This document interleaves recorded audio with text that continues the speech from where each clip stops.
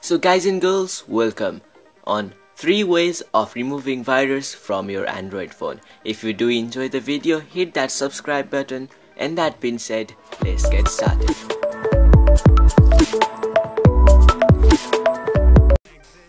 So the first way you can remove virus from your phone is by unlocking safe mode. You can do that by long pressing the power button and then again long pressing the power off option.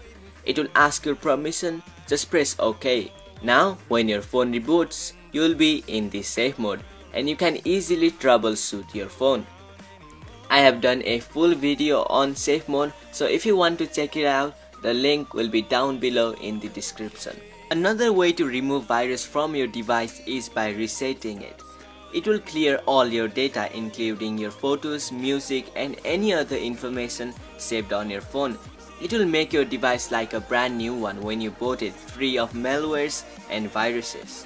And the last thing you can do is download an antivirus app. This method is not as effective as the other two, but it does help.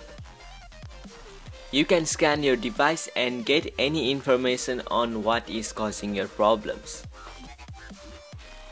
Then you can manually delete any files that might harm your device.